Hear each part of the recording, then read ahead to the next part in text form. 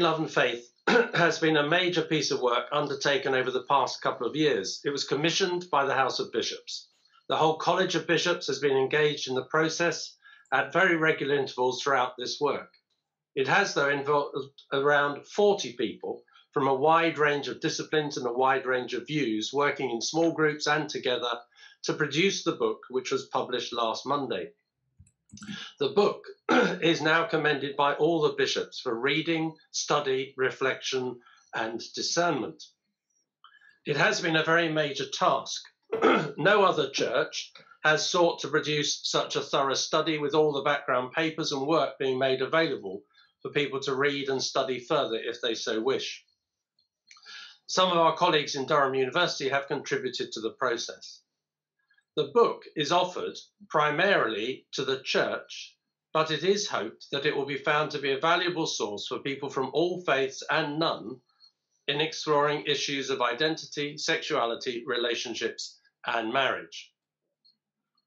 It is certainly not a short book at 468 pages, but it has been really well laid out in a good sized font. So I'm going to give you a feel. There we go. So it is easy to read and follow. For those who value these things, it has extensive indices and endnotes. It's filled with stories alongside the teaching, learning, and discursive materials. It does not have to be read from cover to cover, as sections and chapters can be read alone, although overall, reading the whole is beneficial to understanding each part. After a foreword by our two archbishops, there is an invitation from the bishops.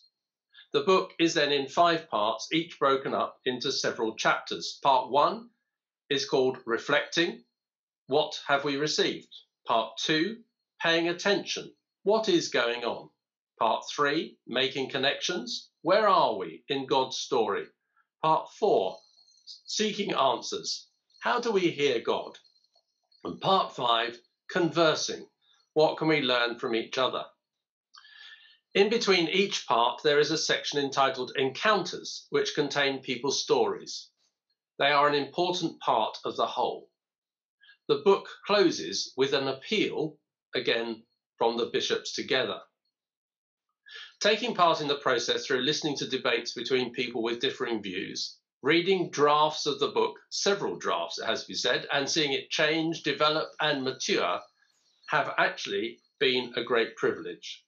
I've learned much personally along the journey. Every single one of my Episcopal colleagues says the same.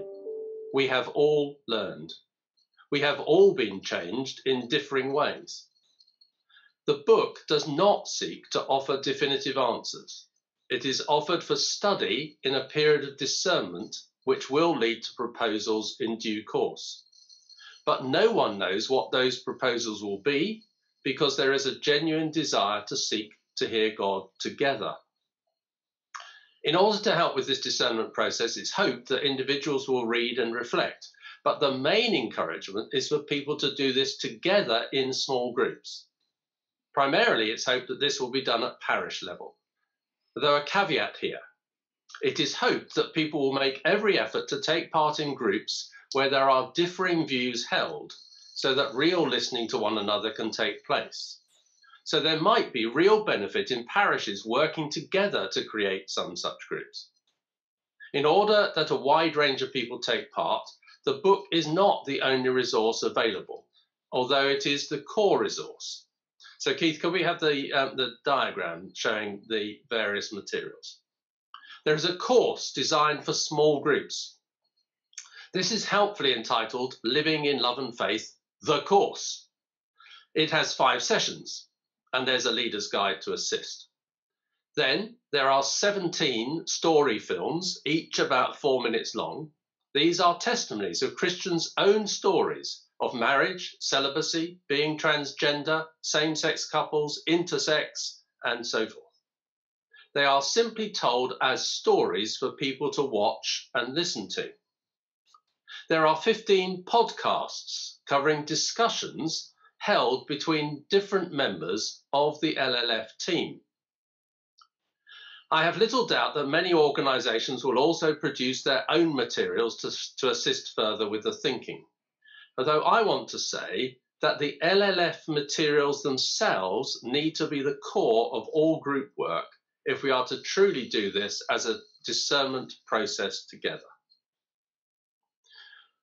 Thank you, Keith. One of the key things that emerged very early on in the process was the work that the separate pastoral advisory group did on pastoral principles. Keith, could you take the thing down, please?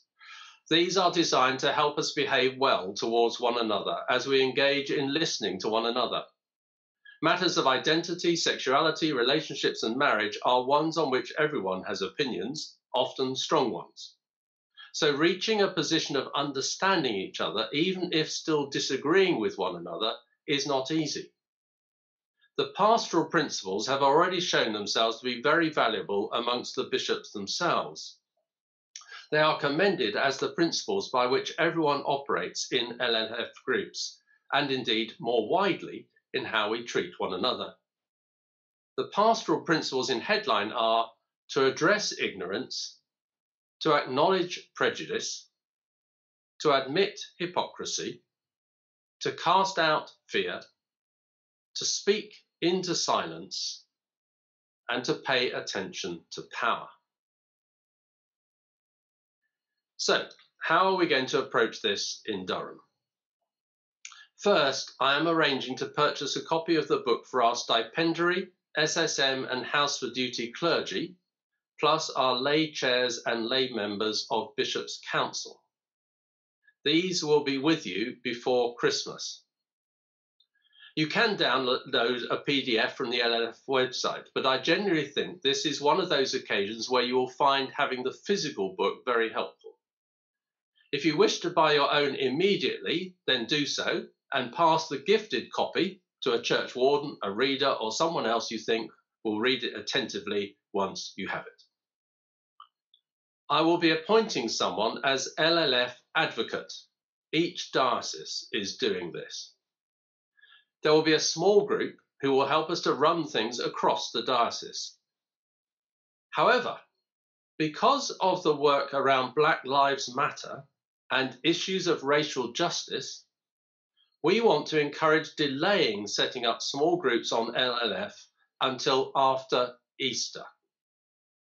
A course for Lent on Black Lives Matter is being put together by Remy Omelay, working with a few others. There is a second reason for the delay. We really hope that these LLF groups will be able to be done face to face. And realistically, this is more likely to be possible post-Easter. We will hold a session on LLF as part of this synod meeting next May. We are asked to feed back our discernment nationally by November next year. So during the autumn, we will find a way of bringing all that is emerged from parish groups together to see what we can formulate as a diocesan response. It will be very important for the process that follows nationally that our General Synod representatives are significantly involved in hearing this. I note that there are elections for a new General Synod to be held next summer, with that Synod meeting for the first time in November 2021, although the earliest any proposals will be brought to that Synod is February 2022.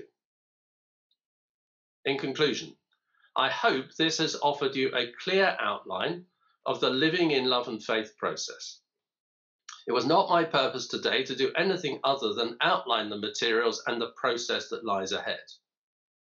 And I want to conclude using the prayer at the close of the opening invitation in the book, but would add that the text of this introduction will be available on the diocesan website for any who wish to follow it further. So let us pray. O Holy Spirit, giver of light and life, impart to us thoughts higher than our own thoughts, and prayers better than our own prayers, and powers beyond our own powers, that we may spend and be spent in the ways of love and goodness, after the perfect image of our Lord and Saviour, Jesus Christ. Amen.